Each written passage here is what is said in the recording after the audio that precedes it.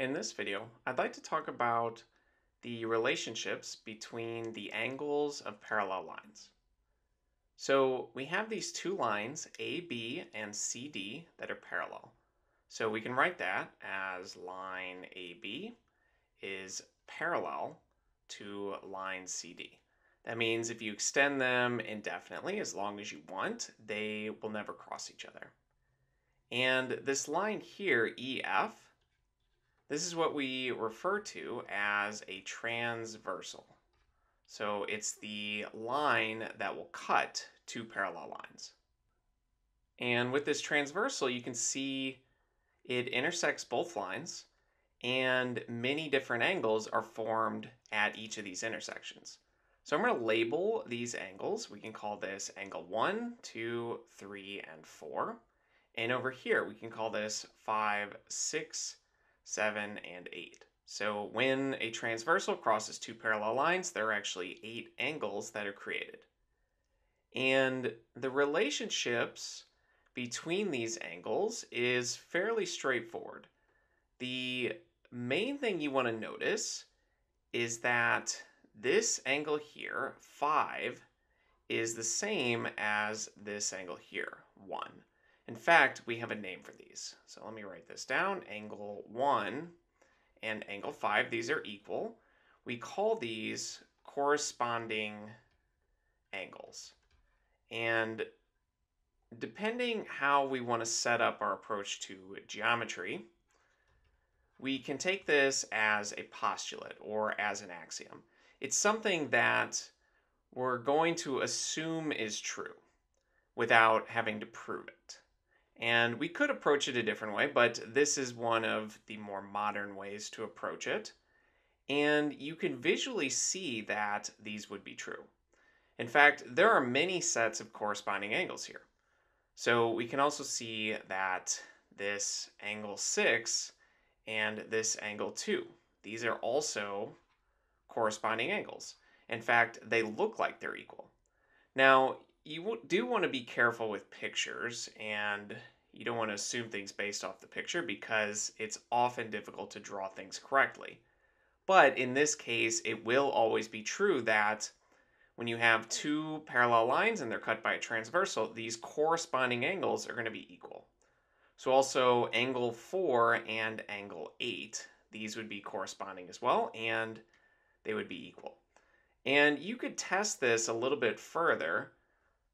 Like, let's say that we have two other parallel lines, and let me draw them over here, and we'll draw them a little bit closer together.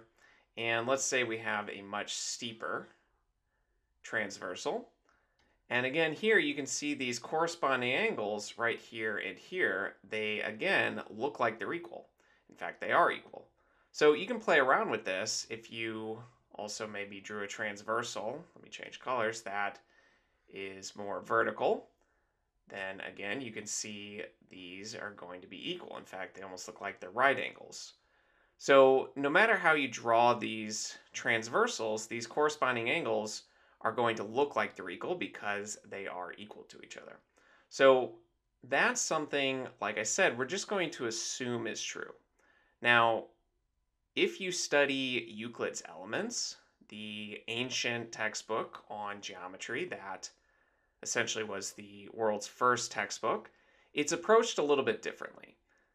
And in that approach, you basically make the assumption that the two angles in the middle on the same side, so angle 4 and angle 5, you make the assumption that if these are not two right angles, if they don't add up to 180 degrees, then the two lines are going to come together, which essentially applies that if they are supplementary, if they do add up to 180 degrees, that these would be parallel. And from the fact that they're supplementary, you can prove that the corresponding angles are equal. So that's another approach we could take, but in either way, we're going to have to make some type of assumption here. And like I said, it's a more modern approach to just assume that the corresponding angles are equal.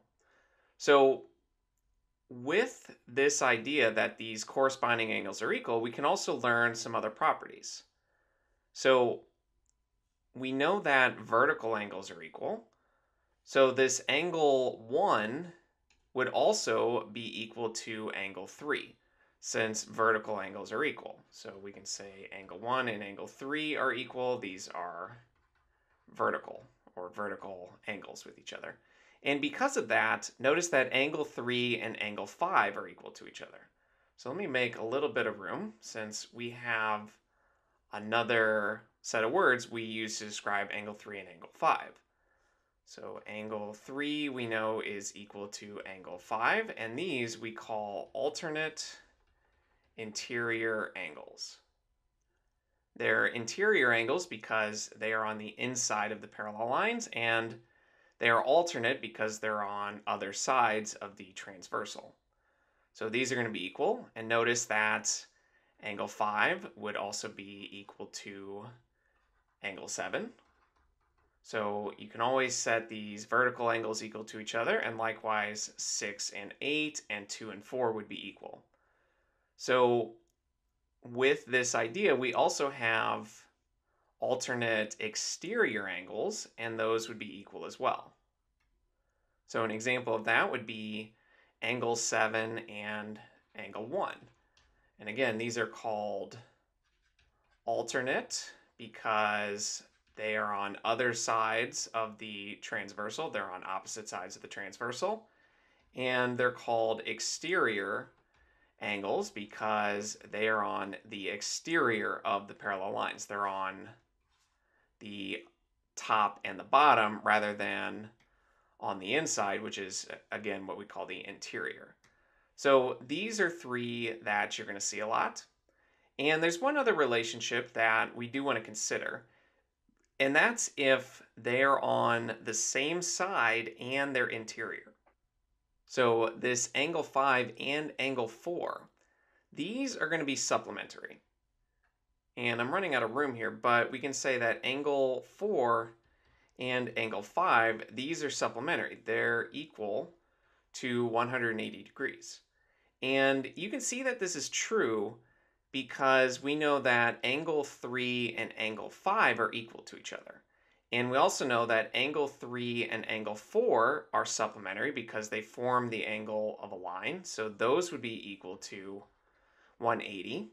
So we could have set up that relationship that angle 3 and angle 4 are equal to 180, and then just substitute angle 3 for angle 5 into this relationship. But if they are on the same side and their interior angles, these are going to be supplementary to each other. So these are the main relationships we want to know, that corresponding angles are equal, alternate interior angles are equal, and alternate exterior angles are equal. But we do also want to know that the same side interior angles, that these are supplementary to each other. And we're going to use these properties to solve different problems involving parallel lines. So let's look at one example. And we have these two parallel lines, which are usually marked by arrows. Notice they each have two arrows. So this line here without any arrows, this is our transversal. And we can start by noticing which angle is corresponding to this. So that would be this angle right here. This would also be 131 degrees. And we could have approached it differently. We could have also looked at the vertical angle to this. This would also be 131. And then this angle is corresponding to the green one. Or the green one is vertical to this one that was corresponding to our original angle that we were given. So many ways to approach the problem, but basically this missing angle is equal to this angle here. And you might have noticed that just by looking at it because they are what we call alternate interior angles. That was this vocabulary here. And alternate interior angles, those are always equal. But the main idea is that because these were parallel lines, we were able to figure out this missing angle is just 131 degrees.